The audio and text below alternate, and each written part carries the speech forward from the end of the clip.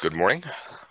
I'm going to call the Marion Township Board of Supervisors Workshop meeting to order. The time is now 9:05 a.m. on February 20th, 2021.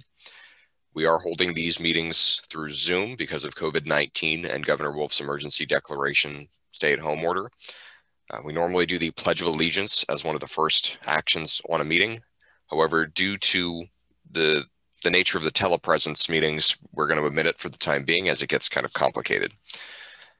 At this time, I'll open up the floor to public comments. Sue, did we have any public comments from email or phone throughout the week? There were none. Okay, fantastic. I know we have two residents on the call presently, Dan and I saw Kelly just joined. Dan, do you have any public comments? I do not, Peter. Thank you, Dan. And I'll actually give Kelly a second to, if she has her video on. Kelly, do you have any public comments? Let me unmute you, just in case. Oh, no, you actually are unmuted. Okay, cool. Do you have any public comments, Kelly? No. Okay, fantastic. Thank you. Okay, first item for discussion on the agenda is we had an executive session immediately following the other meeting, the regularly scheduled Board of Supervisors meeting last month. This was to review some possible legal concerns around property maintenance. It lasted from 8:13 p.m. to 8:39 p.m. There's also an emergency declaration that was made back in March by the Board of Supervisors, which provided a provision to extend to a period of time lasting until action by the board. This was in response to the COVID emergency. We approved it on April 1st, and November 24th, Governor Wolf actually extended the state-level COVID-19 emergency order another 90 days. As has been the recommendation in prior months, I suggest that we continue to keep this in place until that we feel the threat to public health and safety has cleared. Okay. We also have declared a disaster emergency for the winter storm that happened from January 31st to February 2nd. We will need a motion to make that official. We did it as an emergency action in between meetings, but we need to ratify it now. So I'll make a motion to approve the declaration of a winter storm emergency from January 31st to February 2nd, 2021. Second. Roll call, Peter. Aye. Irene. Aye. Jim. Aye. Okay. Next item on the agenda is the resignation of the elected auditor, Bob Nelson. He tendered his resignation at the January 5th meeting. We have yet to formally accept it because once we formally accept it, we have 45 days. Actually, technically speaking, we have 45 days to accept the resignation, and we have not accepted it yet because we would have 30 days once we make that motion to accept it to appoint the replacement. We will need a motion to accept his resignation with regret, of course. So I'll make a motion around that to accept Bob Nelson's resignation as an elected auditor. With regret. Yeah. Is there a second? Second. Irene. Roll call, Peter. Aye. Irene. Aye. Jim. Aye. I have a question about what he wrote on the paper. I mean, I was looking at the handwriting note, and then it just doesn't make sense to me what he wrote. What was that little blurb before the wasn't voted on the year prior? Yeah, he wanted us to return the actual auditing like we had with RKL, or we've now gone with Akins, to the elected auditors. That was something that was brought up and summarily not decided upon at a prior meeting, and that was a revisit of that point.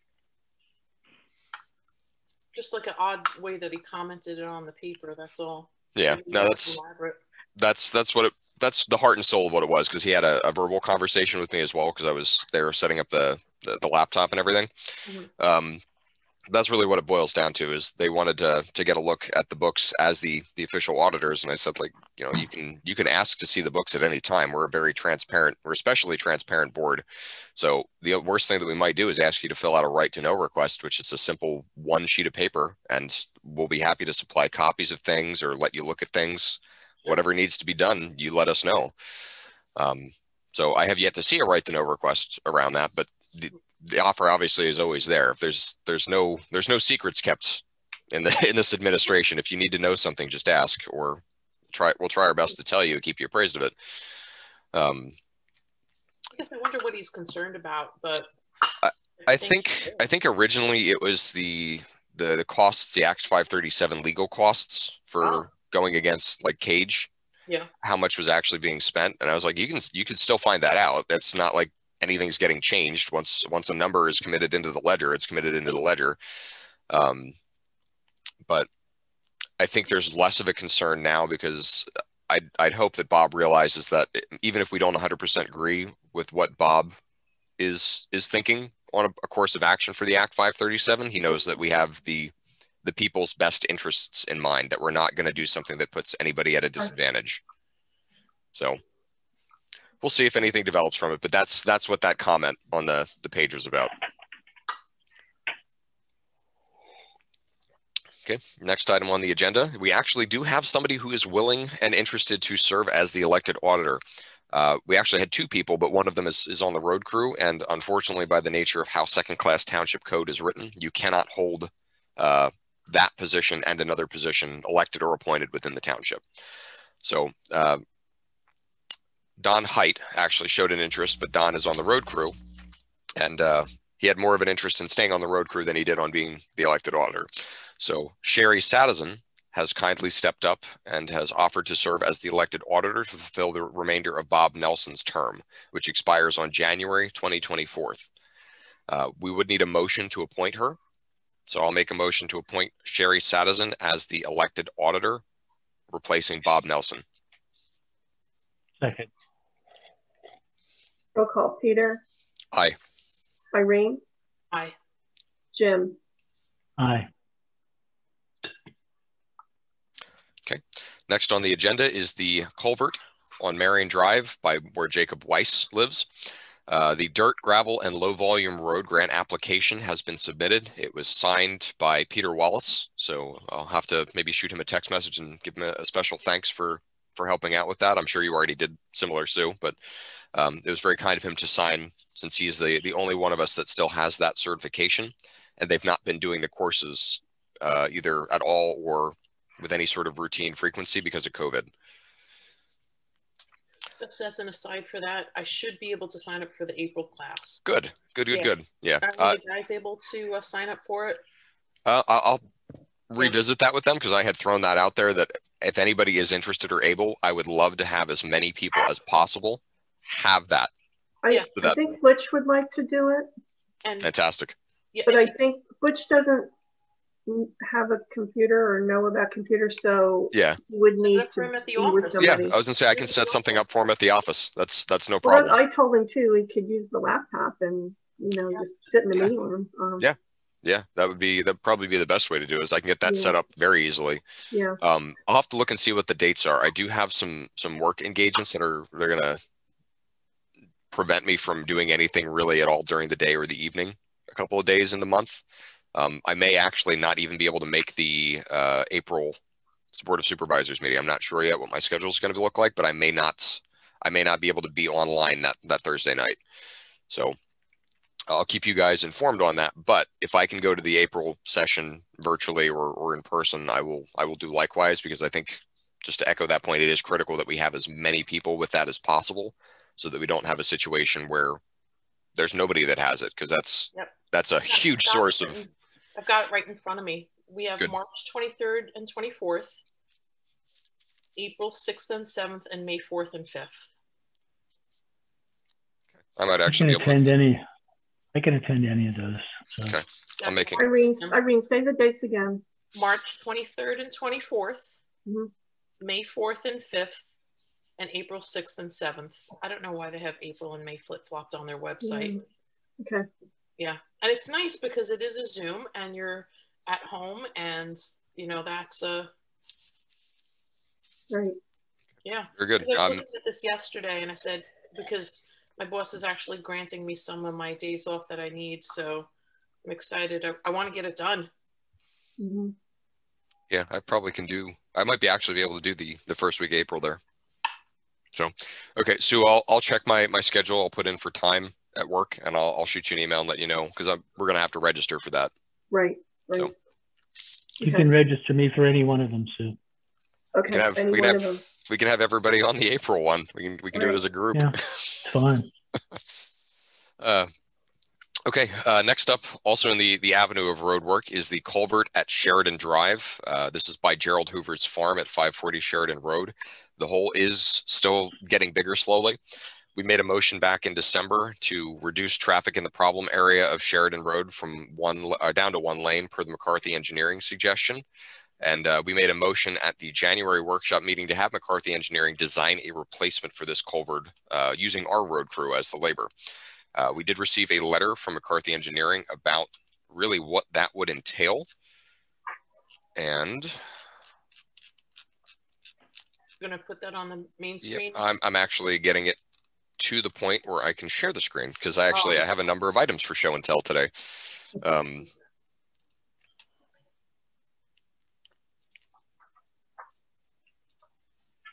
Okay, can everybody see that?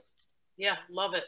Okay, so that's the wrong one. That's the wrong one? Yeah, that's the one on Marion Drive. Oh, okay. Signed. Okay, I'm sorry. It's the next one. It's the next letter. So they didn't send us a drawing. Okay. There you go. Yeah. Okay. So we have three basic options. We can put in two 48-inch concrete pipes, two 60-inch concrete pipes, or a 12x4 box culvert. My limited experience with this lines up with Jim's suggestion. The box culvert is going to be the best mix of use and money. The problem is that it's the most expensive of the raw materials. The pipes are cheaper than the box culvert, but the box culvert is easier to install and generally is easier to maintain because you have one larger opening rather than the two. As far as longevity goes, again, I have no experience other than driving by and looking at something and pointing. What would last the longest? I mean, what's his opinion? What's your experience? My, again, limited experience, take this with a grain of salt. I can confirm with Jim, but it's the box culvert. And again, by the simple fact of you have less surface area, you have less chance of stuff getting wedged in it. Like if you have the two pipes, I'm sure you guys have seen places, Canal Road's a prime example. You have a pipe, stick comes by, gets wedged sideways, and then everything else kind of piles up on top of it. When you have a 12-foot by 4-foot opening, there's not a lot of likelihood for something getting wedged in there. So you have less wear and tear on it. It's simply just stuff moving through. Right. And it handles more. It handles more volume. Yeah. So, I mean, okay. I'm all for doing the thing that's going to last the longest and be the most efficient, even if it might be costly, because down the road it's going to save us money because we all know costs increase over time. So. Not to mention, let's hypothetically, this is by no means firm numbers, but if we did the box culvert and that has a 30-year lifespan, whereas we have the two pipes and that only has a 15, unless it's twice as much money, that you're actually better off spending a little more money up front than having to do it twice over the 30-year span. Yeah. So I'll reach out to McCarthy and I'll ask him to do the full price on the 12x4 box culvert and see if we can't get that lined up so that when the spring rolls around, the road crew can tackle that one. Okay, next up is the road project for 2021. We will need to add some spots into the bid packet around overlay. It's been difficult between just work schedule, daylight, and the fact that there's snow on the roads, but I was able to figure out a pretty good ballpark, and I added some padding onto the numbers based on looking at total road lengths and knowing where there were some problem areas in the past. So I have a pretty good ballpark that we can put into the bid packet now for what needs to be done. I came to a conclusion of Sheridan Road will need 33,840 square feet of skim patching, I guess is the right term for that. Let me actually stop sharing so we can go back to that. And Wintersville Road will need 4,800 square foot of skim patching. Church Road will need 10,536 square foot of skim patching. And Stouchburg Road is going to need a resurface of about 0.7 miles. That's going to be potentially the more costly aspect of this, but we shouldn't have to do the oil and chip overlay on that one because it's that plus some more essentially. We're also going to need to include in the bid pack, and I have a note here for Jim to write that up, is anywhere that needs crack sealing prior to the oil and chip going down. We want them to seal the cracks prior to application. So I'll get that right up over to him, and we conceivably, if they're able to move on it quickly, we could get the item out onto pen bid before the end of the month. I have a question for you about roads in general. Sure. And I know this is something that we have mentioned before. Could we develop a system where we split up the township into quadrants or whatever kind of a schematic you think would be best, Yes. where we say these roads, these are, and it's a circulating pattern. And I'd like to go over that with you so that I have a better understanding over the road issue. Absolutely. So I have a draft of one, and what was the 2020 and is now the 2021 roadwork packet is kind of the opening gambit of that. These are the worst spots in the township. There's a couple of spots that we still need to do, like culverts and things, but these are the worst spots. So once we have that baseline, we then can divide it into fourths or fifths and then just systematically march across the township on a cycle. Every 5 years, you go from one side to the other, and everything has either been resurfaced or crack sealed or line painted or whatever, and we just systematically attack that every year. It becomes less guesswork. So once this is in, like I said, that's the foundational work. That's the building block in which we can say, okay, everything is, with some exceptions here or there, really it's passable. It's okay to get by, and then we can start attacking things in an organized fashion rather than putting out fires as they crop up. Yeah, I guess let me ask you, your experience having been on the board much longer, do you find that for the most part things have been reactive instead of proactive? We're shifting that direction. In the past years, and even some of the time that I've been on the board, it's been reactive. We've had like that one culvert where the roadway actually started to collapse, and we had to close down the road and try to get funding for that. There's always going to be those things, and we haven't actually been able to, based on like COVID, and then the 1 year we just didn't get the packet out in time. Nobody bid on it.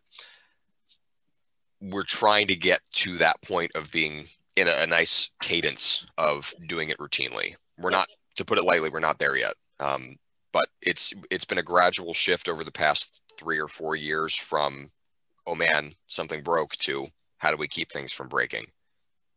That's where I'd like to get, and let me know whatever I could do to help you. Agreed. So I think plus, also keep in mind that you always have school road. School road is awful. Yep. And school road's kind of the elephant in the room. There's no good way to do that short of a full depth reclamation, and that is almost prohibitively expensive unless we can get grant money, substantial amount of grant money. And this is old pricing. That was $400,000 a mile.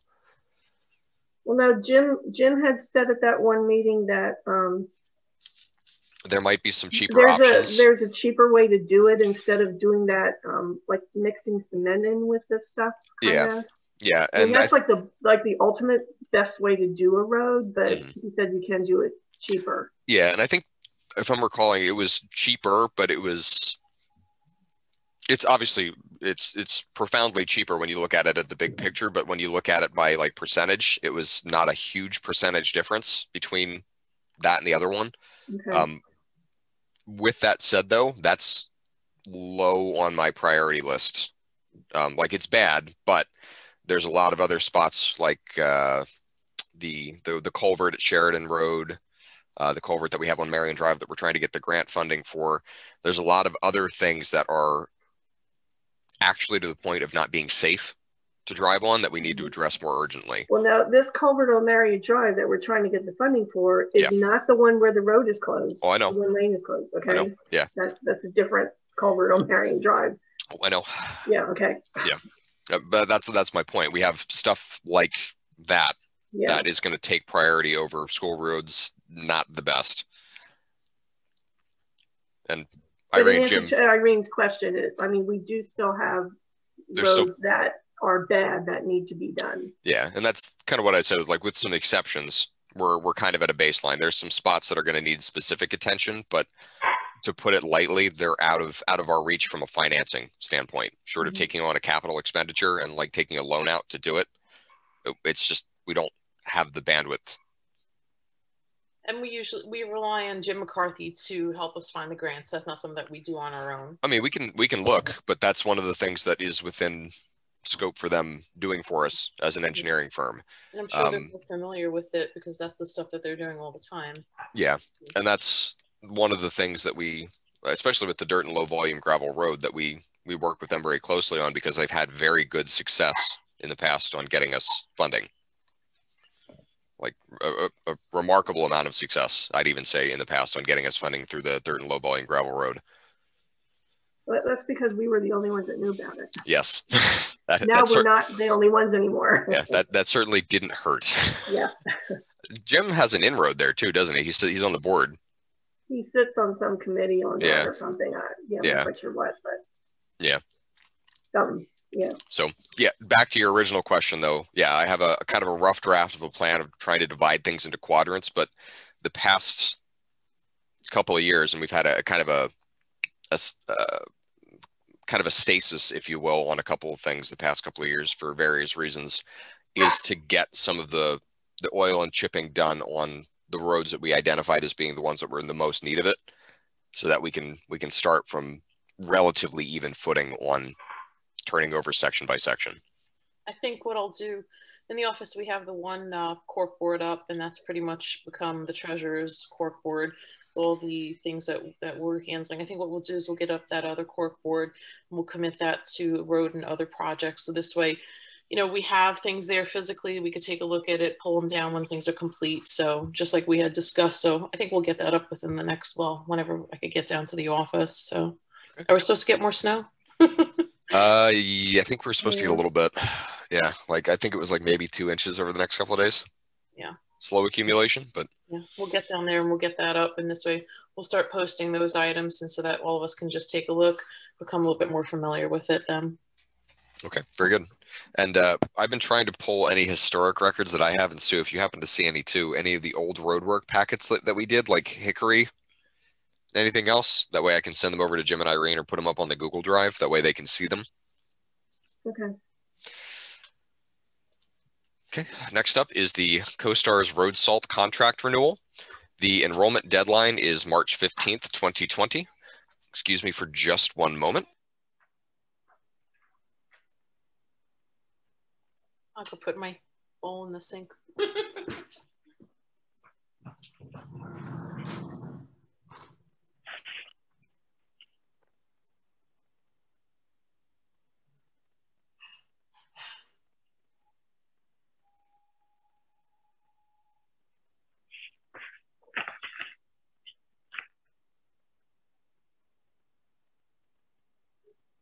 Sorry about that. Forgot to lock the office door, and I had a small child wander in. So, see, Irene stepped away for a moment. That's okay. We'll use this time to...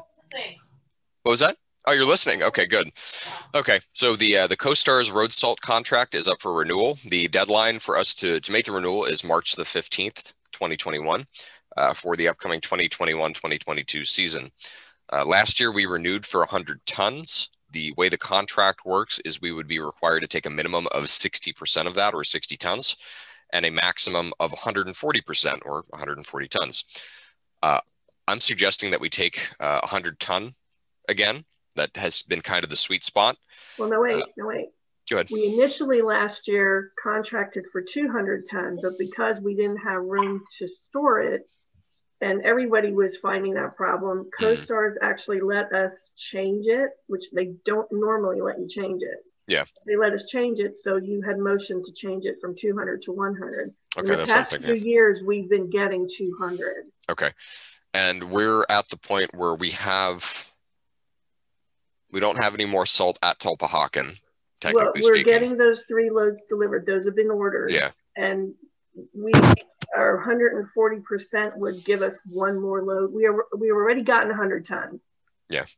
But we could potentially get 1 more load. We don't have to take that 1 more load. Okay. So reasonably speaking, exiting the winter season, we have the 3 that are arriving, and we have another 1 that we could take. So that's four loads.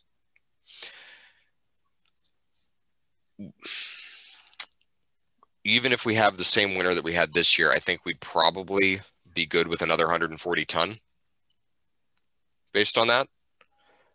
Because we're basically exiting the winter season fully stocked, unless we have another storm that we need to go out and salt for. We pretty much, I mean, you might want to take a swing by and check out the salt shed because it is not full. Well, three loads is a pretty decent amount of salt. No. I mean, we had 3 loads delivered over the course of the past week. I thought the salt shed only held wasn't even half full. Okay, I thought the salt shed held 4. Let me talk to Butch. I think we have on the so when I do the CoStarz contract, you have to tell them how many tons your shed holds, and I think ours is listed as 72 or something. Wait, see if I can figure this out here. Yeah, because I'm looking at the one in the packet, and I'm seeing if there's anything there. No, I don't think there is.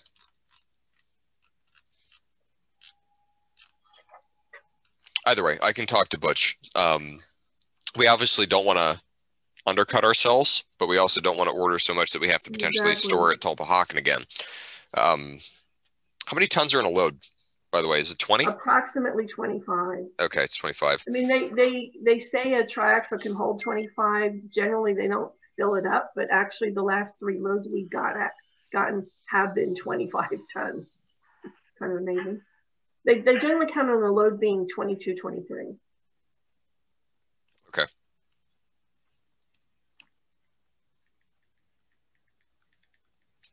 I can't hear. Stockpile capacity 72 tons. Okay. So that's I don't think that's accurate because, like I said, we got 3 loads and it was not even half full. Okay. I was going to say, because that would be more like what I was thinking. 3 or 4 loads is what would fill that thing. So if that's not right, then yeah, that's what I'm saying. You might want to just swing around. You don't have to get out of the car. Just swing around there, take a look at it, and it's not real full. But then again, if we run into the same problem, where are we going to store it? Yeah, that's just it. And like I said, last year they allowed us to change it. They don't normally do that. And that was because of COVID. Yeah. Plus because nobody needed salt because last year it didn't snow that much. I don't know if they're going to let us change it this year. So I don't know. It's always like a, Okay. Let's pivot on conversation for a moment. One of the other things that was sent out, and Sue, thank you for doing that, and I'm going to share my screen so that everybody can see it, is we got an advertisement for structures for salt sheds. We could potentially, if we're still interested in doing this, relocating the salt sheds. These are not god-awfully expensive. I believe the price they had at the bottom was, I remember seeing a price somewhere. Did I look that up maybe? It was like $10,000 or something like that? Yeah, there it is. Yeah. There it is. It's at the bottom, 10,500. So we could potentially get, and we don't necessarily need the one that's in the brochure here, but we could get additional salt sheds to be put behind where the existing salt sheds are. If we are still looking at potentially repurposing some of the areas in the building, like taking the area that is currently the garage and converting that into more office and meeting space. Because then we could, if we're actually going to march forward on that, we could say to CoStarz that we would like to take 200 tons. Because then 60% of 200 is like, yeah, I was going to say 120. My math is right. 120, yeah. My brain's not working this morning for math, but that 120 would be a reasonable estimate of stuff. My only concern is if we locked in for a bare minimum of 120 and we already have 100 tons in the shed, there's going to be nowhere to put it. And we're going to run into the same thing that we ran into last year. And we're going to have to plead. I shouldn't say plead, but we're going to have to ask around and see if like Tulpehocken would be able to babysit our salt again. I'm all for looking at a structure. I'd be very interested. Well, then keep in mind too that when I ordered the 3 loads that Tulpehocken was storing for us, she was the person at the salt place was going by our current contract, and she said, oh, you can't get that. You only have one more load allowed on your contract. So she had to check with her supervisor, and she said, we'll do it this time, but do not make a habit out of this. Yeah. You know, so that gets a little dicey too. Yeah. There. I'm thankful Tulpehocken let us do it because it helped us out of a bind, but it is certainly for every party involved is not the ideal way to do it. Right. So with that said, if we're all kind of in alignment that we should be shopping around for salt structures like this, like we don't need one that's actually made out of wood for storing the salt. It's actually probably going to be better if it's made out of concrete and stuff because of the corrosive nature of the salt. And start shifting stuff out of that building over into those, that we could get additional space for some of the money that we either have in liquid fuels. I think we're technically allowed to use that for that. I'd have to check. Or we did have stuff budgeted in for building improvements that, whether it's one code of accounts or the other, there's a couple of different ways that we could attack doing this. And I'm sure this isn't the only place that sells these. Oh yeah, no, I'm not. We happen to get it in the mail. It's like, oh, well, they're from Lidditz here. Yeah, we should for everybody. Definitely shop around. But this is a good kind of opening to that line of thinking, because it would be a better use of the space. Like we have that area behind the current salt sheds that is just wide open. We could monopolize on that and then start using either that shed or look at trying to get like a pole barn later in the year to put the trucks from our garage over to the, like, air quotes around this, but new garage. And then we could start trying to repurpose that area of the building because it's a lot of good space back there. And Sue, keep me honest, it used to be classrooms before they converted it into a garage. Yeah, that was first grade. That would be an ideal space to set up like an office. Because I know, Sue, you had brought this up in the past. Our office is not really set up. It works, but it's not really set up in the way that you should have an office set up. And like, if you look at other, that was just my wish list. You know, it'd be nice if the files would be right there. Yeah. I mean, it's not a problem to get up and walk over to the file room, but it would be nicer if the files would be right there. Yeah. No, and I agree with you. From one of the other concerns that you had was like from a safety standpoint, and this is why other places aren't set up like this, is you have, if somebody came in, you're kind of cornered. I can't get out. Yeah. So I think my personal assessment on this is let's go for 200 tons and let's start getting quotes from various places around, like the Jersey block, like tent structures, like it's in the brochure here. And we'll see if in the spring we can get our ducks in a row and move on, starting to shift some of the use of the space in the township building and the surrounding stuff around. Now, Peter, if you could, if you have an opportunity again, we'll have to wait until the snow clears. Yeah. If you could walk me through the lot, and we can place markings and measurements. And this way, I know I could certainly use my time to make some phone calls. Okay. And shop around. I like going to places and seeing and touching and smelling things. So, yeah. And this way, I could give you the best, my best impression. Jim, if you're available, we could certainly do that together. And this way we can give you some good feedback, but I need to know dimensions and location. And you just said something about a pole barn as well. Yep. So long term, I'd like to see us shift out of being in the building for the trucks. Because like they fit there, but we only fit the 2 trucks, and then the grader and stuff is kind of Tetrised in that other area. Yeah. It would be really nice to actually have a space, a good proper space for the trucks to park and for us to work on the trucks and do maintenance. Yeah. But, like, again, having that long-term future plan so that we know physically where things are. I'd hate to put something down and then it doesn't work to maneuver other items there. So let's have that short and long-term plan, get some physical dimensions, and we could start pricing and getting a better understanding of what our needs are and what's going to work well for the town. So completely agreed. Okay, so then we'll connect at some point over the next couple of days. Until the snow melts. Well, I mean, we can float some preliminary stuff. I have some stuff that I was drawing on top of from like Google Maps. that I can send your way, and we can brainstorm a couple of ideas and then get together to do some measurements and stick sticks in the ground with some string when the snow melts. That'd be great. And CoStars posts other contractors. They post a bunch of other people. So, I mean, that'd be you can actually go on the CoStars website and see who all their vendors are. Yeah. Take advantage of that opportunity. So. Okay, so then getting back to the road salt, we need to make a motion before the deadline is March 15th. So we need you need that either today or Thursday. I'll make salt amount. I'll make the motion for 200 tons for CoStars for the 2021-2022 season. Okay. I'll second that. Roll call. Peter. Aye. Irene. Aye. Jim. Aye. Do we have a price per ton? This year it was $61.64 a ton, and she told me it had not gone up in the last 2 years, I think she said. So that's not real expensive, actually.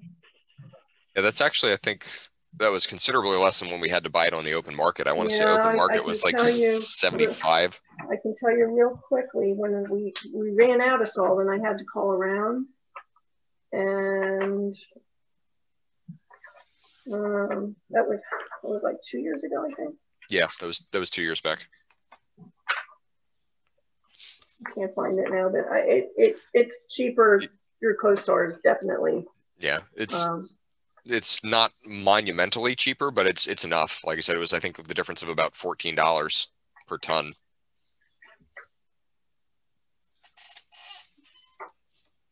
Yeah, I can't find it now, but we'll look and we'll reference that on Thursday night, Dan, or we'll send you an email and let you know. Yeah, we could do that. That's fine. I know Grit is Anniskid is cheaper through Tennessee Supply participates with CoStars, and their Grit is like what did I tell you, Peter? Like $10 a load cheaper than the other guys. So yeah, the CoStars thing really does make a difference. All right, then I will get that information by Thursday, and then I'll make the renewal too. Okay.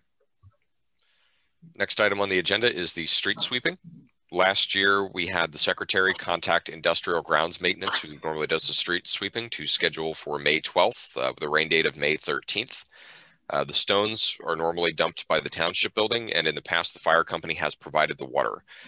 We would need to put up 60 no parking signs to ensure that the street is clear on Main Street so that the sweeper can actually get everything. I personally, Gesundheit. I don't have any objection to doing this again on like May the 12th or the 13th. That's a Wednesday or Thursday, kind of right in the middle of the month.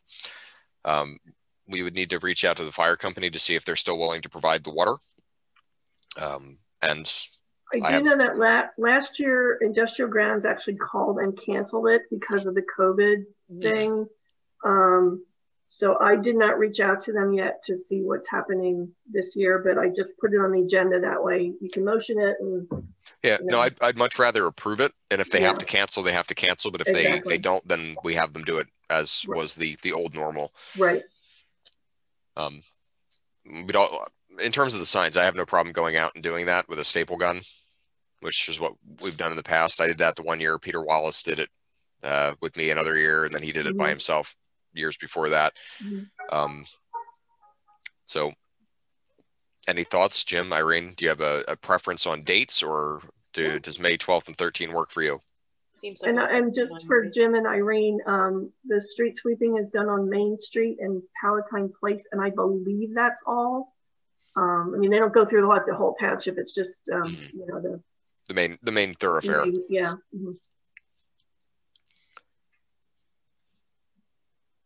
That's fine with me. Okay. And I'll make a motion to tentatively schedule the street sweeping for May 12th and May 13th. Second. Roll call. Peter. Aye. Irene. Aye. Jim. Aye.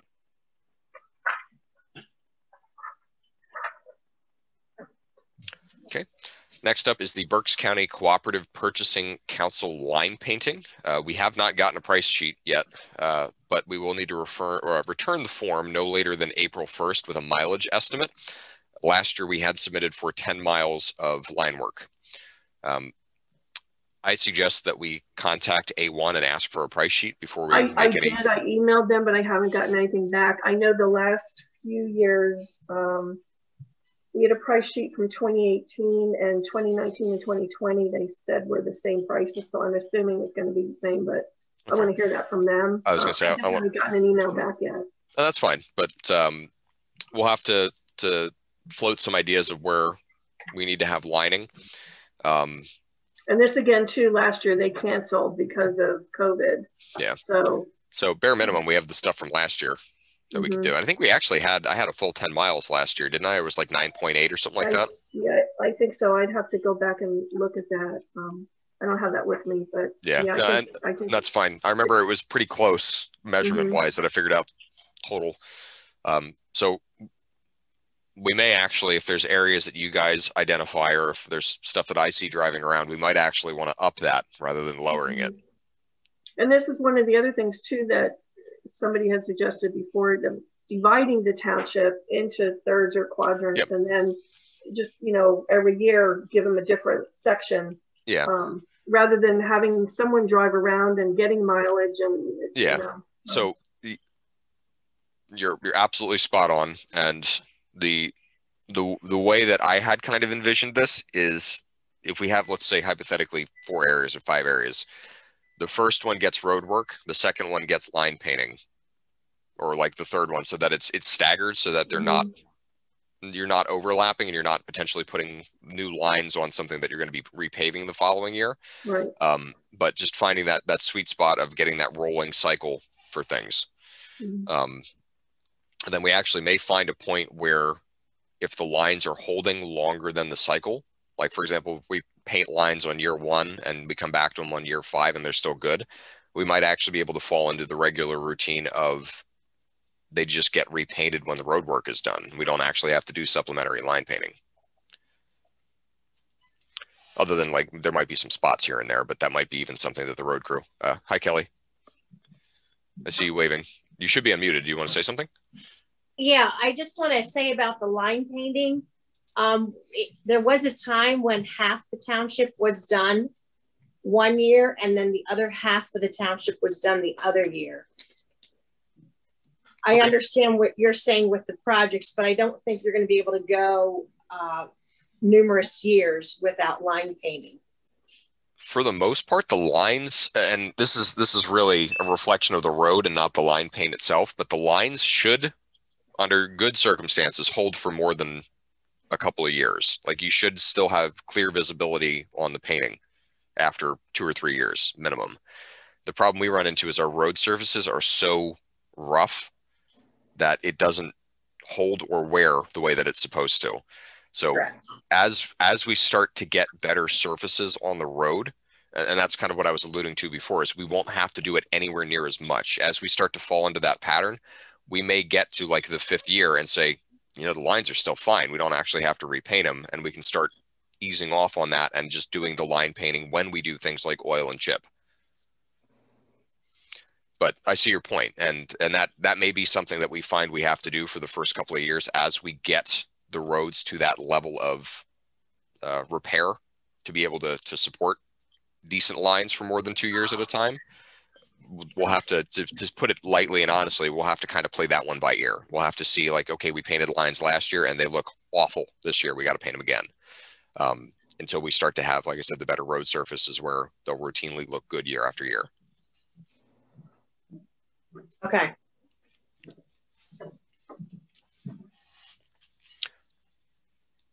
Okay, Jim, Irene, any questions on line painting?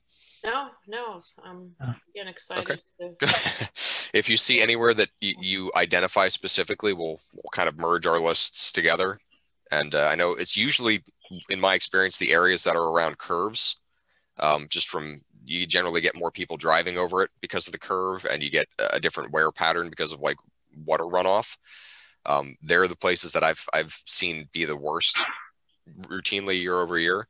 But if there are any other areas that you identify as being like, wow, I didn't even know there were lines there, or they're really hard to see, let me know and I'll add it into the packet. Likewise, Kelly or Dan, if you have anywhere that you see that is in dire need of it, I can't be everywhere all at once. So if you see it, let me know. Yep. Thank you. Okay, next on the agenda is we had to purchase 2 tires for the front end loader. They were basically entirely shot. It was just short of miraculous that they were holding air towards the end of the snowstorm this past time.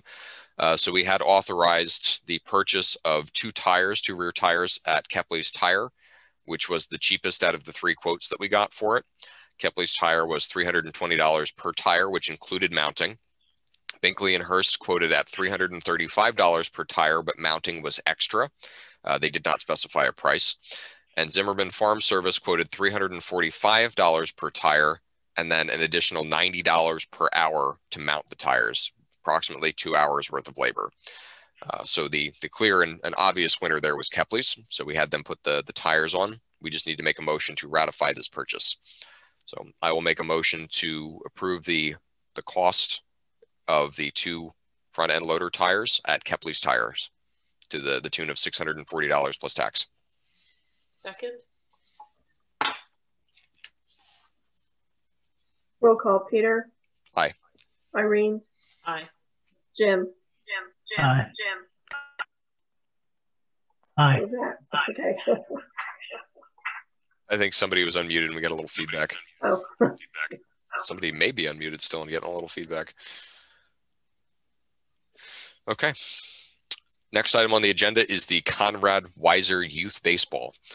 This is normally the time of year when we email them about seeing if they're going to use the ball field. My immediate concern is the park is still technically closed. Right. Do we want to revisit the idea of opening the park back up? I'm on the fence about that because there's still very much the same concerns that we had months ago around COVID and the whole safety thing, having to wipe things down and everything else, that it may not be prudent for us to do that. Irene and Jim, what are your thoughts? I know last year also I agree. they didn't hold practices because of COVID, but you know, this is just the time of year I reach out to them. So yeah. So I would almost go the route, and Jim, Irene, please chime in, that we should maybe send them a letter saying that we look forward to having them use the ball field in the future, but in light of COVID-19, the playground and the ball field are going to be closed for the foreseeable future. If there's any changes or anything like that, we'll let them know. But we look forward to working with them or letting them use the equipment there, ideally in 2022.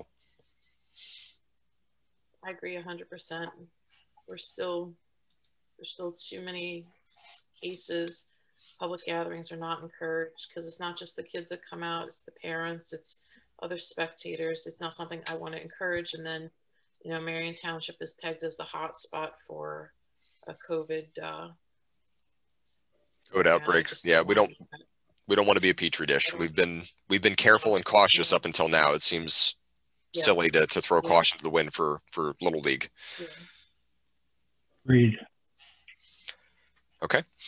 Sue, would you draft a short letter and send that over to the Conrad Weiser Youth Baseball League?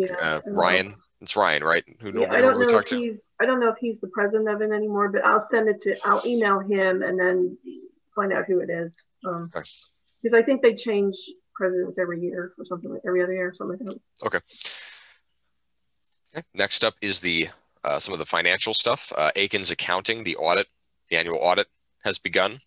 It seems like it's going well. I'll actually turn that over to Irene, as this has been squarely in her wheelhouse lately. Yeah, no, everything is going very well, and huge thanks to both Sue and Dan for being in the office when I couldn't be. They have been wonderful, excellent communication, really going into the records and being in way more detail than I recall working with the prior group. And it's been some back and forth email communication and phone calls, but for the most part, I think they're satisfied with what we did. They helped pinpoint some other problems, which have been rectified, and they're going to help us keep a little bit better accounting. One thing that I found that was different from, again, the prior auditor, they reached out to me. They said, no, if you have a question, you give us a call anytime throughout the year. We want to make sure that you're doing what we need you to do so that, you know, the following audit is smooth. So, and that was something I hadn't experienced with the prior auditor. Granted, it was a very lopsided, weird year for the audit, where I would have thought that everything would have been done prior to me taking over. But a very different mood, very cooperative, which to me is striking and good. So there was a couple of bugs. They helped me figure things out, and I'm more than pleased with what they've done for us.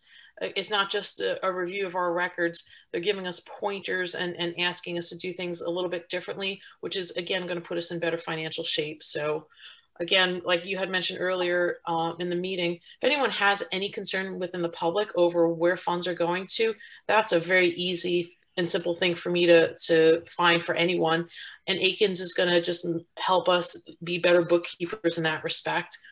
I'm also hoping that, again, with Dan's help, that we're able to continue a good, healthy format and bring it forward so that the next set of supervisors continues to have this good operating procedures so that we continue to function financially healthy. I agree. And I'm very thankful to have Sue. That goes without saying. And Dan, I'm very, very appreciative of your involvement. You've been a huge help over the past couple of months on a great number of things. And I couldn't have done it without them. Yeah, and it's a hallmark of everybody coming together and working really well as a team too. That everybody is bringing their best, and it's the net product shows. I think we're finally getting to a point where we actually kind of line up with what's kind of considered the industry best practice from an accounting standpoint. Whereas in previous years, it had been, not to underscore anybody's work, but it had been kind of mom and pop by comparison. Yeah. Yeah. I mean, honestly, this is one of the best jobs I've ever had. And what makes it so satisfying is the group of people that I work with. I mean, you guys make it fun. You guys make it, friendly, and I always look forward to it. I mean, I can't say that everyone in this position has thought of that, but at my other job, people always asking me, like, how do you like it? I go, I love it. I love it. I really do. And I'm still enthusiastic, and I still want to do more. It's just been great, and you guys make it great. So good. Yeah. I'm very glad to hear that. Yeah. The next subject is the liquid fuels audit. Yes. So take it away. Yeah, and that was something that was done quite some time ago. I don't think Stephen Staaby had any concerns about it. And again, files are neat. Everything is simple. It's just a matter of getting the information over. There weren't any big concerns. I think there was some issues with when funds came in. But other than that, I can't recall anything unusual about that. So yeah, that was the only thing that I saw in the letter, that something got deposited later, like a month later than it was supposed to. But that might not have even been us. That might have been just like the check was delayed in the mail. So, yeah, and that's been part of our problem with all the funds, and part of those delays are COVID. So, you know, again, thanks to Akins, we're settling stuff in the accounts, and they're clarifying when and where we should put things, again, to, just as you said before, employ best practices. You know, we can't have a mom and pop shop. That's out of the question. And anyone that thinks that way really doesn't belong doing what we're doing. This is a government entity. It has to be treated as a government entity. I take it with 100% seriousness, because my whole future is at risk. I'm a bonded individual. I take this as serious as anything else that I do in my professional life. So it's not my money, it's the taxpayers' money. And I have to be 1,000% responsible for it, because I know there's legal consequences if I choose not to be. So I worry about every penny. Good. A lot. And you get all the text messages over it too. Yep. So kind of on that same vein, not an agenda item, but just a thought. We had talked about this months back. I still think we should look into setting up either like ACH transfers or like certain things being able to be paid automatically out of the bank account that we know are going to be relatively stable and recurring charges for things. Comcast, Akins, like the accounting billing, because that's just one less thing that we have to have physically moving. It just happens, and there's no no backlog of thought. We just have to log it into the ledger and print out the thing for record keeping. Yep. On that note, I have an appointment Tuesday with Fulton Bank. Okay, good. And we're going to straighten out some stuff that they keep on messing up that should have been straightened out as of November. And I'm going to talk to them about the different credit card options, and I'll talk to them about the ACH payments, and we'll see what benefits we can get from everything. So that's exactly what was on my agenda for Tuesday. I have an appointment. So good. Very good. You beat me to it then. Yeah, no. Hey, it's like I said, it's all being proactive. It's getting us to where we should be, and kind of having this on, I don't want to say autopilot, but it shouldn't have been as difficult as it was had people asked a question, you know, had inquired. Like Dan brought to my attention yesterday an issue, and it was like, oh my God, I didn't know. And sometimes there's issues that you don't know until or unless someone asks you that question. And I'm all for saying, hey, I didn't know, but I'm going to find out that answer, and I'm going to do what we need to do. So, and that's part of the challenge, and to me, part of the fun, you know, a little bit of a stress with it, but yeah. Okay. Next item on the agenda is the website. I'm probably the stumbling block here. I didn't have anything this past week and a half that lined up with Lisa or anybody else's schedule. So I'm going to once again try for this upcoming week. And if I need to, I'll actually take some time off, assuming nothing breaks at work.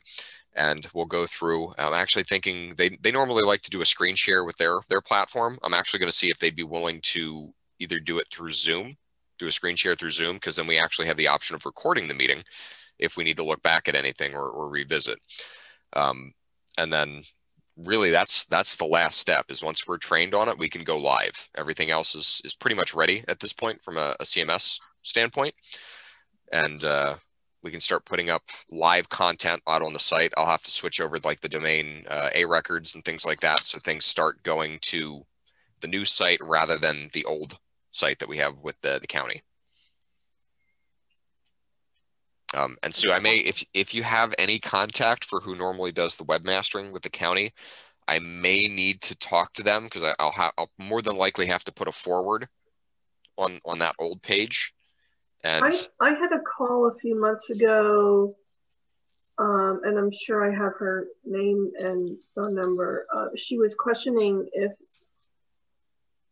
if they should take it down because we haven't done anything. And I said, well, at that point we were still in the process of, you know, making our new website. So yeah, let it up for now. But yeah, if you can get me her name, I'll call her and talk to her, because it should be a simple matter of if there's credentials that I don't have for signing in, they might be able to reset it for me. Or if it's a simple thing where I say, yeah, go ahead and take it down, but I need you to put a DNS forward on for if anybody goes to this old page, it just automatically kicks them over to the new site. Yeah, I'll look through my telephone notes, and I'm sure I have it. I know I wrote it down. I can't think of it right now, but that's fine. Not urgent for this particular moment in time. But if you can get me that, I'll start that up, because that's once we get the training done, that's going to be the next thing. Is once the new site comes up, making sure that anybody going to the old site gets automatically redirected to the new one. Right. And Peter, just a quick question on that: would they be willing to do like a split session? So for example, like you and I have these kooky schedules with our work, but it seems like Steve, Dan, and Jim are usually more available during like the daylight hours. Yeah. Is it something that they'd be willing to do? I believe so. And if they're willing to play ball on the Zoom thing, this is actually something that, like, I'm sure I'd have questions if I was there, but if you did the session with them and recorded it, I could probably watch it at a weird hour when I'm done with work. Like either really early in the morning or really late at night, and then we can kind of go from there. So I'll start the wheels in motion with Lisa. If you guys let me know what your availability is this upcoming week, even if it's a situation where I can't be there, as long as there's a recording of it, just as good in my mind. And then we'll work on. I'm available pretty much every evening. I mean, since COVID is here, I don't go anywhere pretty much. Okay. So, you know, I'm available. Okay, good. So yeah, let me know what your availability is. I'll renew the dialogue with Lisa for this upcoming week, and we'll see what coalesces. Yeah, I'm available most evenings this upcoming week too. I'm retired, so I'm always available. That's fair. Jim, what's your availability looking like? Do you have any evenings free this upcoming week? Absolutely. Any of them is fine. I'm home. Okay, very good. I'll make that happen then. Okay, next on the agenda is the noise ordinance. Can I talk a little bit about that? Certainly. Okay. I don't know how much everyone else has taken a look at it in detail. I say raise your hands, but the biggest difference, I know Peter had this concern before about when it comes to defining noise, addressing it by the decibel level. And Andy was kind enough to send over a couple of other comparable noise ordinances from other townships. I'm gonna say Laureldale, Ephrata, West Reading. They're all pretty much the same with a little bit of variation. My questions are actually for Andy because one of the guys just came through. Sorry, down the road. My concern is how they define noise, and that's a question I have for Andy, because when you are too vague, it's a little bit more difficult to apply the law. The other thing that he sent over, which I thought was interesting, was an article that talked about decibel measurements using a smartphone. And what was interesting was that the article was an older article because it only listed up to an iPhone 5. And what are we up to now? iPhone 12 or something? Yeah. So, again, my questions for him more so are, I know your concern, Peter, was does the police department have a decibel meter reader? Is that even necessary with what smartphone technology is? And how much of this do we need to have in order to support a case for the court? Again, I honestly, after reviewing what he sent over plus what I had put together, I'd incorporate both aspects, but I need to ask him that particular question because usually a noise disturbance is something that happens before the police arrive or before a code enforcement officer can arrive. I know another question that we had was who will enforce this? And again, the other ordinances that he put together allow code enforcement to deal with this. So, if this is something that someone from town says, hey, so-and-so has been playing their music really loud and this has been going on for an hour, that should be sufficient to warrant a warning. Mm-hmm. If it's continuous, it'll be sufficient to warrant a citation. And I know, Peter, your concern was with your ladies in the morning, the chickens. And interestingly enough, all these other ordinances had a similar clause where it was 10 minutes continuing, a half-hour intermittent. Again, we could certainly change the language of that. And even if the ladies are a little bit loud in the morning, it's who finds the noise disturbing, who finds the noise intolerable. There's lots of definitions for that. Yeah, and for the record, it's not just worried about me. I know there's plenty of other people that have chickens and goats and things like that. Since we are in an agricultural community, that I'd hate to see us do something, or like even Al Ferrandino with the I think he has parakeets or something like that. Right, right.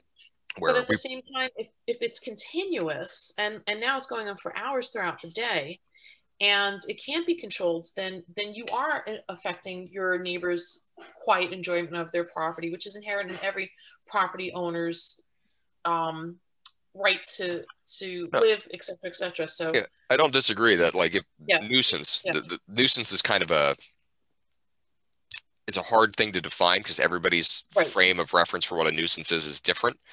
So we just want to make sure that I agree with you that we shouldn't have people yelling and screaming at 2 a.m. or playing loud music overnight or working with a chainsaw at 1 a.m. I completely agree with you on that. No objections whatsoever. It's just as we tailor this, very similar to what we did with the property maintenance, we have to make sure that we don't put a hammer in our toolbox that we inadvertently use to bludgeon people. Right. So I want to make sure that there's good application. It's fair application. It'll stand the test of time and it will hold up in court. Those are my concerns. And I think, honestly, once we have the website up, if people see that there's a noise ordinance, then they're going to say, hey, they might think twice before they decide to engage in certain activities that may be disruptive to other neighbors. Because we do have some neighbors that engage in activities and their attitude is, I don't care. But now if they understand that there is a consequence, then they may think twice about doing those kinds of activities. So You know, I think for the most part, everywhere I've lived, people are for the most part kind of considerate, but then there's the handful that aren't, and we want everyone to play nicely together, and sometimes we have to demonstrate that the rules are there and they're there for a reason. So, yeah. But yeah, I guess you know, unless someone else has a question, I did look at things in detail, and honestly, my questions are more so for Andy because of the application of it, and I'm very thankful to him for sending over all that information plus the article about the noise measurement, because it was interesting. So, you know, my curiosity is will a court allow an officer or someone else to say, hey, I have this app on my phone, I used it, I measured the decibel reading at, etc., when I was standing in my living room, and yet the person was in their house and they were creating this noise. You know, not that everyone's going to be that savvy and be able to be that detailed about the usage of it, but that's something that I guess Andy needs to answer for me. So, and then I could certainly come up with a new draft that incorporates some of these other noise ordinance information, and again, get Andy's feedback on it and see what we'd like to do. Okay. Yeah, I noticed the one, I don't know which area that was, West Reading.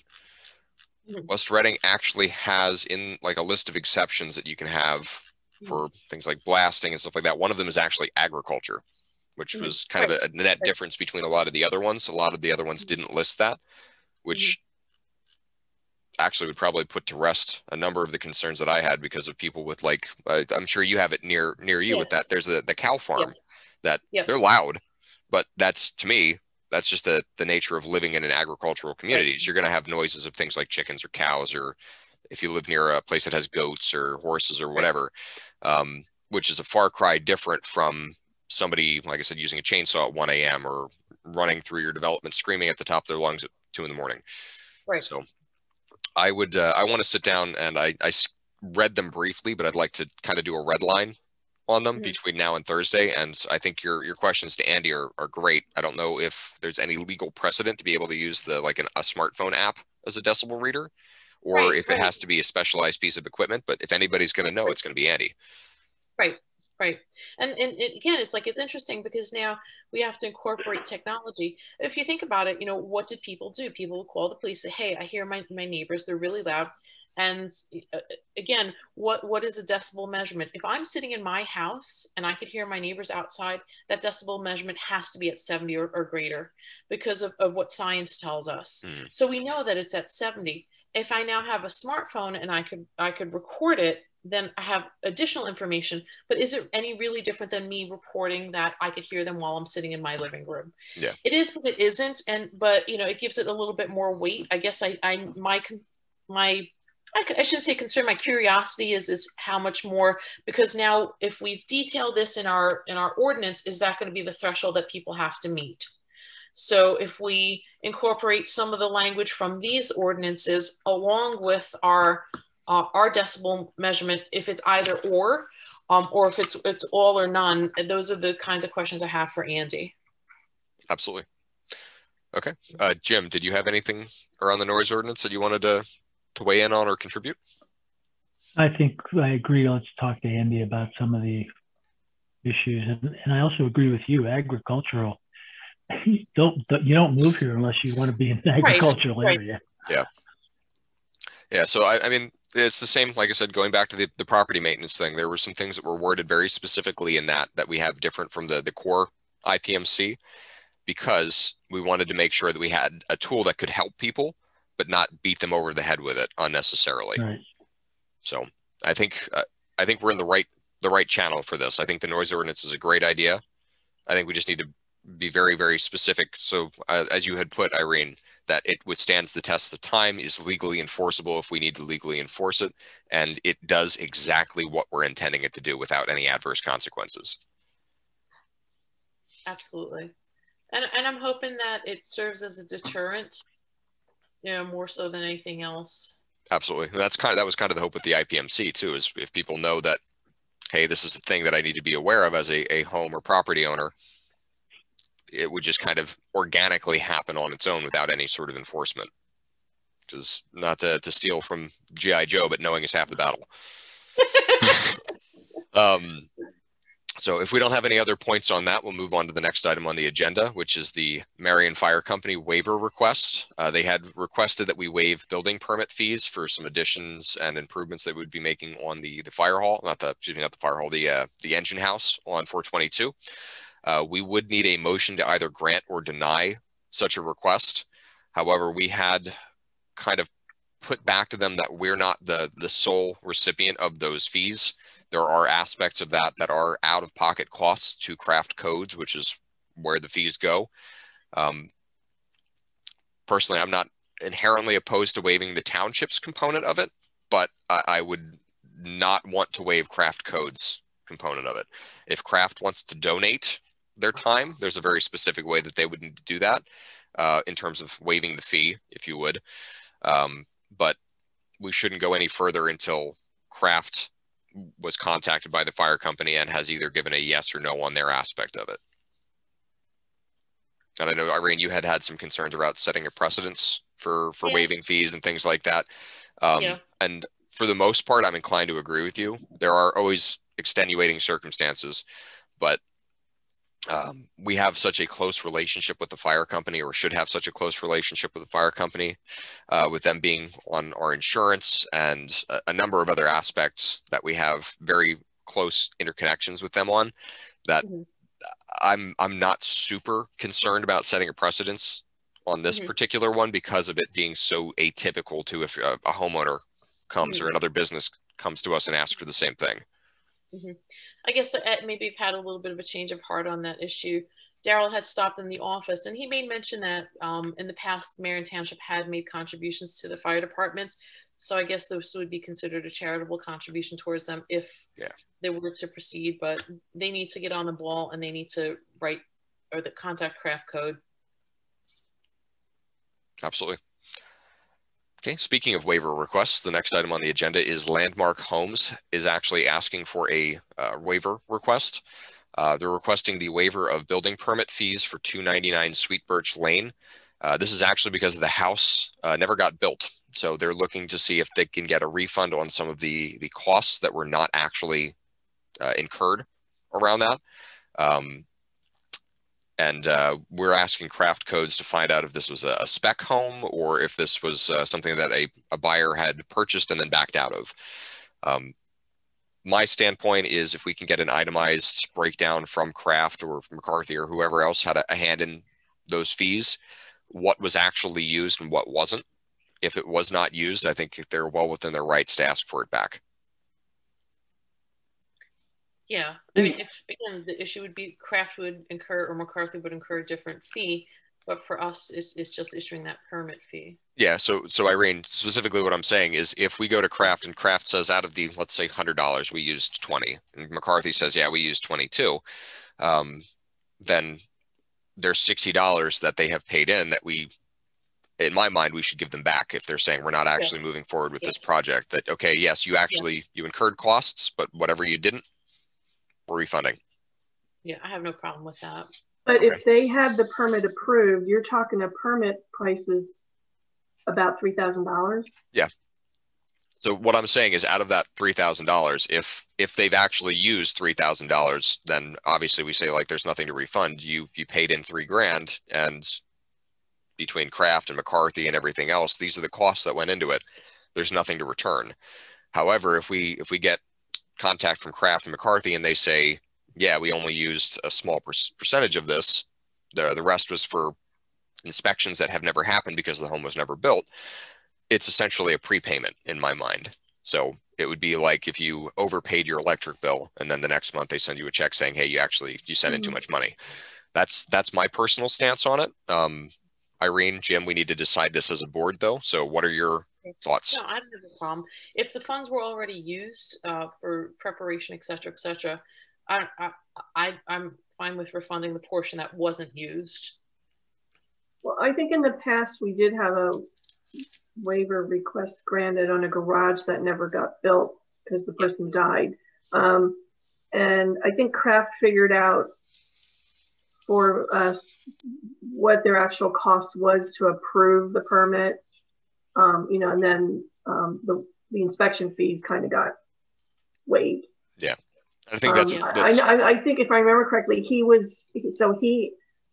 so the boyfriend got the permit and the homeowner died. And then he was asked to pay a portion that was already the costs that were incurred to the township. Mm-hmm. Does that make sense? Yeah. Yes. Yeah, but not the inspection fees, because that didn't happen yet. Okay. Yeah. I think that's roughly the exact same thing we should do in this situation, is find out what was actually spent, and then if there's a surplus, we give it back to them. Dan, you have something you want to weigh in on? Yeah. When was this home supposed to be built? Don't know. I'll be honest, off the top of my head, no idea. I'd have to look. When the permit was issued. Well, you could have a situation where the permit would be issued, but it wouldn't get built for maybe another calendar year. Well, that's why I specifically asked, was this a spec home or did the buyer back out? Because, if it's just a landmark saying they decided not to build the house, that's one thing. But if it's a buyer who, went through with signing all the paperwork, had the permit approved, the permit was actually approved back in October of 2020. But if it's a buyer who backed out, then that's kind of a different situation, sort of, kind of. I mean, regardless, whether it's landmark or the homeowner, if they've paid in money that isn't actually going to be used, I'm still kind of the mindset that we should give back what's due. Mm-hmm. Yeah. Oh, absolutely. So we had the same issue with the solar panel permit last year also, if you recall that. That was the case where the guy went through the solar company actually went, did the permit was approved.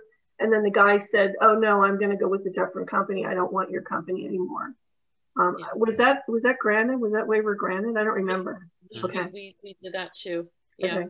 I mean, this permit here, the total cost is $2,768.35. Right. Unless we have something in our permit fees that say it's non-refundable, then I think we're obligated to refund it. So I can look in the, there's an instruction sheet that Craft attaches. I can look in there. Yeah. And it's just looking at that information, because if it says certain portion of it is non-refundable, then it's non-refundable. But if it doesn't say that, and I think we had this issue not that long ago, because it seems vaguely familiar. And I could tell you, I'm pretty sure that I did some deposits for 299 Sweet Birch recently, within the past month or two, because that looks familiar. Boy, the guys are coming through my neighborhood quite a bit today. Yeah, I made some calls this morning, Irene. Okay, so let's put a pin in that for right now then, and let's wait to hear back from them. Not that that really necessarily changes the scenario, whether it was buyer back out or landmark back out, and we'll look and see if there's any wording in there about refundability or percentage of refundability, and we'll go from there. Yep, because it's a contract, and people have to stick to the contract. Yep. Okay. Next up on the agenda is the Bethel, Marion, Tulpehocken Open Space Plan. We have received a letter indicating that the final payment and all documentation has been received. So that is now complete, and it's fully usable for any grant requests that we or the community association may have where they can benefit from having that joint open space plan. And I think we have a copy of that. I have a copy that I downloaded that should be actually out on, I think that's out on the Google Drive in the public area if anybody would like to look at it. And I will put the public area link, as I usually do, into the chat here if anybody would like it.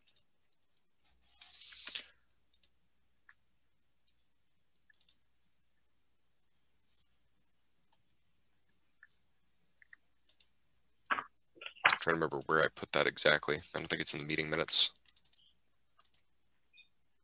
And they dropped off some booklets and discs for us at the office. Yeah, if it's not there, I know I downloaded a copy of it. I will put it out in the main public directory. I might have put it in. Because you have the disc. Yeah, I know I saved a copy from the disc. I'm just trying to remember where I put it. I'll find it, and I'll bring it up on Thursday night. Sometimes we call it Bethel, Marion, Tulpehocken. Sometimes we just call it Open Space Plan or Greenway Plan. Yep. Or... I see it. I see where it is. Okay, so I'm going to move it right into the main the main public directory. It's actually named Comprehensive Recreation Parks, Open Space, and Greenways Plan is what they named it, which is why I wasn't finding it right away. So I've moved that to the main section, and I'll make a folder for other similar plans and studies. Like I know we had that heat study a few years back. I'll put that out there as well. And that way everybody has it. You can look at it and you don't even need to put in a right to know.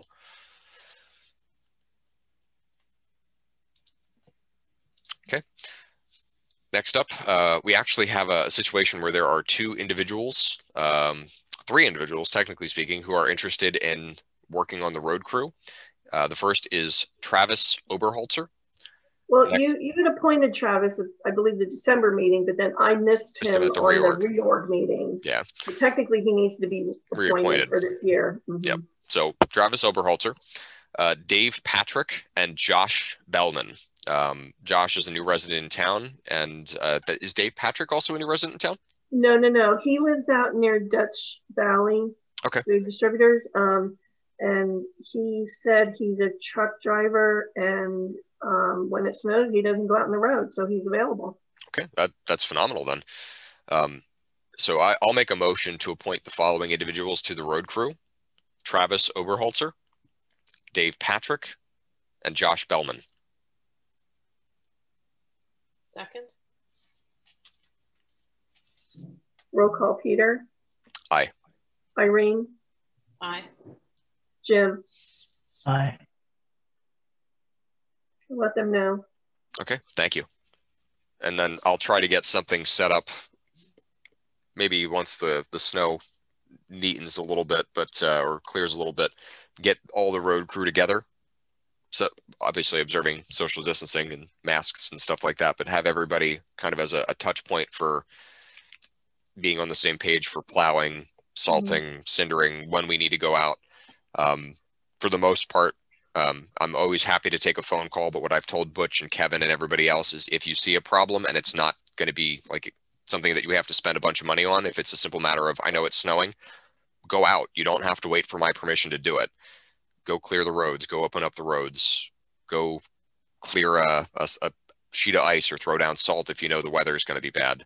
You can always text me, you can always call me, but I want them to be empowered to make that decision because they've been doing this for a very long time and they kind of know when and how things need to be done in that respect.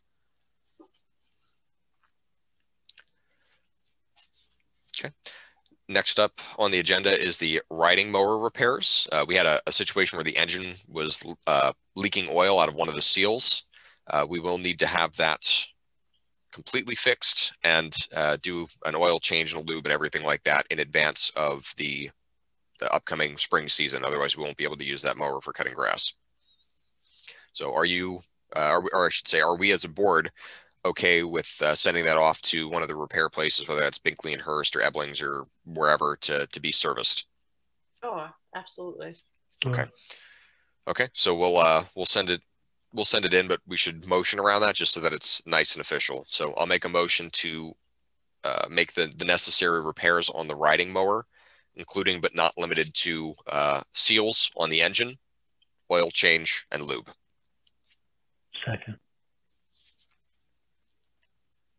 Roll call: Peter. Aye. Irene. Aye. Jim. Aye. Okay, next up on the agenda is the Berks County Household Hazardous Waste. This will be held at Governor Mifflin Intermediate School on Saturday, April 17th, 2021. Pre-registration is required. So if you are interested in that, we'll make sure that full information is available around that. Thursday night, I'll have the contact information, whether it's phone or email or anything like that, and I will share it on the screen during the meeting, and we will also post it at the township building. That is on the Berks County website. Okay. Also good that it's on the Berks County website. Yeah, if you go under, if you click on departments and go under Solid Waste Authority, it's on that page. Okay.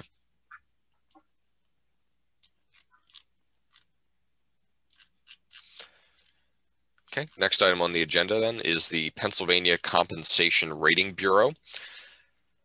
They're conducting a study of Code 994, which is the volunteer fire company portion. They want a brief questionnaire completed on their website. So this is going to be a situation where somebody from the township, whether it's myself or, like, for example, John as the EMC, if he would like to take part in this, we're going to need to sit down with the fire department, more than likely on one of our laptops, because I don't think there's a high rate of laptop use amongst most of the members of the fire department, and go through that form and help them fill that out. Sure, John would love to help you with Yeah, that. I mean, I'd love to be involved too, but I think this might be a good opportunity for bridge building between us as a board, John as an EMC, and the fire company. Yeah, if you could facilitate the meeting, I think that would be wisest, and okay. I'm sure they would prefer you to be present with John. Okay, absolutely. I'll make that a thing that happens in the near future. Let me know. I'd like to attend as well, Peter. Okay, I'll make sure. I'd love to attend too.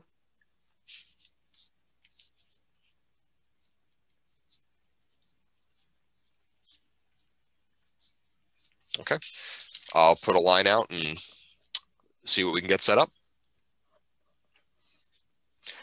Okay, last item on the agenda is the Act 537. I sent the memo over to the Department of Environmental Protection. We have not heard back from them yet, but that's not necessarily cause for alarm. There's usually some delay in response on things.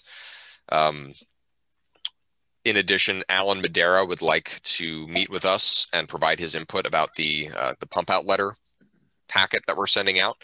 I'm going to be trying to set something up with him. Should be a relatively brief conversation. I'd like to do it over Zoom so that we can all kind of see each other, ideally hear each other, and we can share out the document on a screen and look at it together in real time and potentially affect changes. If he says, like, I'd really like to have this wording adjusted, or you really should add this, or you shouldn't really say this way because it's going to be confusing for people. That way we can use it as kind of a working session to finalize what he's going to need in that letter to ensure people are able to comply with the ordinance. So I'll slip that in this upcoming week, in addition to the CMS stuff with Lisa.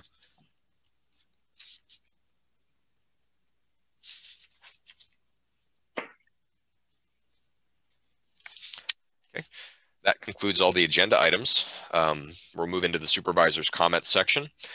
I have a series of comments. The first one is we received an email from the Berks County Public Works Association complimenting our road crew for their excellent job of snow removal during the major portion of the snowfall that we had. They kept a lot of the major roads open and passable. I know we had some complaints and concerns around some of the feeder roads, but for the most part, the main roads were kept open and running during the worst of it. It's worth noting that the big truck in the midst of all of this actually broke down and was in the shop. So they were forced to work and do things kind of on double time with just the small truck and some of the other pieces of equipment that we had, like the John Deere tractor and the grader. So they did an excellent job and really put in the extra effort there to make sure that a lot of the roads kept passable during that time. We do obviously have some lessons learned from that, and there's some things that I'm going to be talking to the guys about, maybe ways to improve going forward. But overall, the job they did during that snow emergency was exemplary. I'd also like to thank the farmers who helped out with the snow removal during that time, especially Daryl Brubaker, who did not actually charge the township for any of his time or use of his equipment when that happened. He did that entirely out of the generosity and goodness of his own heart. So special thank you to Daryl. I think we should maybe consider sending him a little card or something as a thank you note.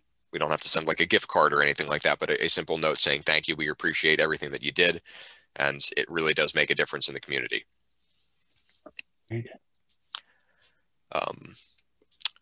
DCED, as a kind of a topic shift, is now accepting grant applications for Act 13. One of the things that you can get funded under Act 13 is Act 537 planning costs. I'm wondering if we can apply for that grant and use it towards some of the revisions that we're looking to make to the plan, as well as the income study. That would make that whole process even easier to approach if we have grant funding to do it. Let me know what I can do to help you. Okay, so if you want to get a head start on me, I'm going to read through some of the Act 13 requirements around grants and see what we can and can't do and what we have to do to submit for it. But we're technically doing planning for an Act 537 revision. And one of the things that we want to incorporate into our planning is income study data. I think we can very easily, unless there's something outright prohibiting it, make that compelling argument that this would be a good use of the grant money. Well, let me ask you a question on that. Do we have to wait for the DEP to say, yes, you can make a revision before we proceed with a grant? Formal rewrite, like actually submitting it to them?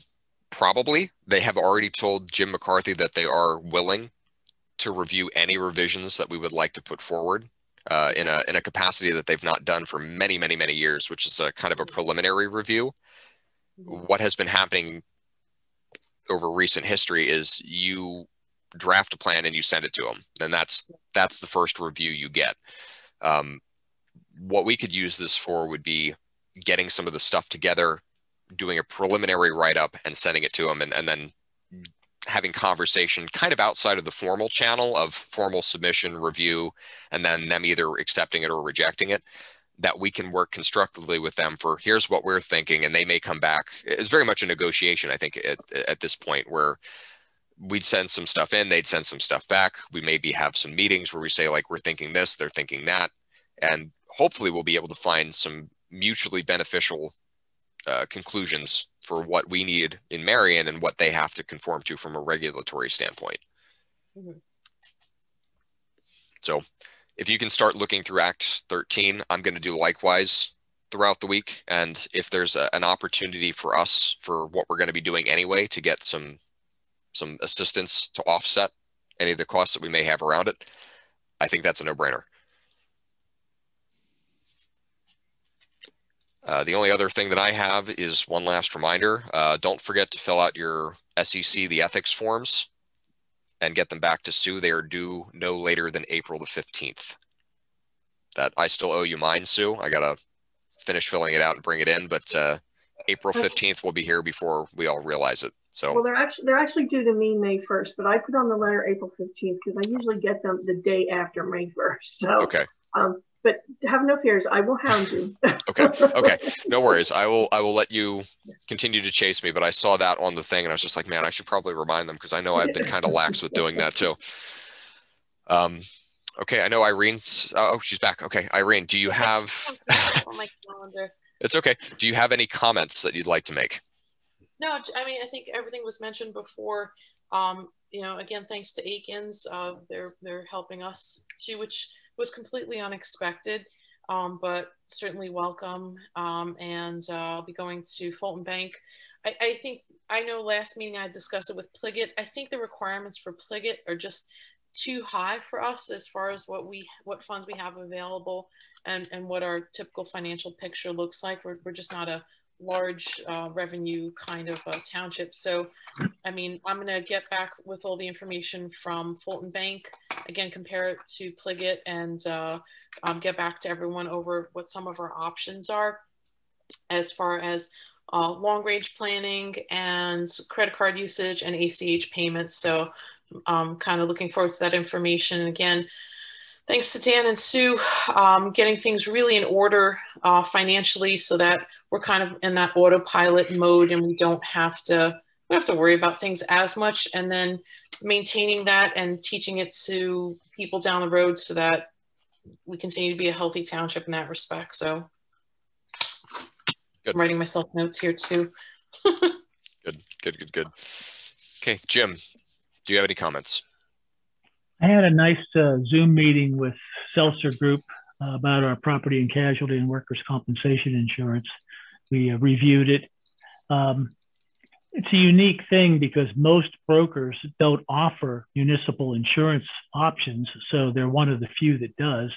So, you know, we would be locked in pretty much to whatever they would charge us, but the rates are pretty good. I did have a comparison done with one of my brokers that I work with that does property and casualty. He looked at it and said that he wouldn't have been able to beat it anyway. So he was very impressed. The only couple of things that they brought to my attention was we do have a couple of pieces of equipment on the insurance policy that, for example, we have the lawnmower one of the lawnmowers valued at $600, but we have a $500 deductible. So would we ever put that in? Because they would, prorate that based on how old it is. It probably isn't worth $500. Yeah. So it isn't a significant savings, but they suggested that we may want to remove a couple of items, of the smaller items, and save. It may only be less than a $10 savings, but like they said, $10 is $10. So yeah, exactly. Look at that. Yeah. So if you would be able to put kind of a short list of the suggestions in an email, we'll do that on Thursday night. We'll talk about that and then maybe make some authorizations to change some of the insurance around. But they're doing a great job for us. It really, what I was able to ascertain from talking to other brokers is they've kept our rates low. They're providing a good service for us, and couldn't be happier with the participation from them on the Zoom meeting the other day. They were very knowledgeable. I know any of the times that I've had to deal with them about like the events for the community association, they've always been a pleasure to work with. Yes. Agree. Okay. Just a quick question on that, Sue. Were you able to get the declarations page from Zinn? I did, and I emailed that to everybody. I don't have that in my folder today, but yeah, I did get it. I do actually remember seeing that. Yeah, there was an email, I want to say like 2 weeks ago. Okay. Yeah. Jim, were you able to take a look at that stuff? Yeah, they're same situation. There's very few companies that are able to provide coverage. And it looked like it was in line. I don't think we would find anybody that's going to do it for any less. In fact, pretty much what you're going to find is that anyone who is in that business, the rates are pretty much locked by, everyone's going to have pretty much the same rate. So if you're getting good service, I don't know how much service the fire department gets from them, but if they're happy with it, I would say leave it where it's at. I know I've worked with Zinn in the past, and they're nice people. Thank you very much for your expertise and doing that work. Yeah, thank you very much, Jim. No problem. Okay, Sue, do you have any comments? Just wanted to say that I got several compliments from residents about the good job that our road crew did during the snowstorm at the end of January. So I just wanted to mention that. Okay, very good. Considering we had equipment down, I think they did a pretty good job. Yeah, we actually, just rolling back, we had the problem with the big truck, and then we actually had a smaller, more minor problem that took the little truck out of commission for a day or two as well. So there was a lot of juggling, trying to make things work in terms of, oh man, we have half as many things to do plowing now, and they still managed to keep things open, and to a degree that was noticeably good for a lot of people. Right. So, okay, we don't have any other items on the agenda. I will make a motion to adjourn the meeting. The time is now 10:42 a.m. Second. Roll call, Peter. Aye. Irene. Aye. Jim.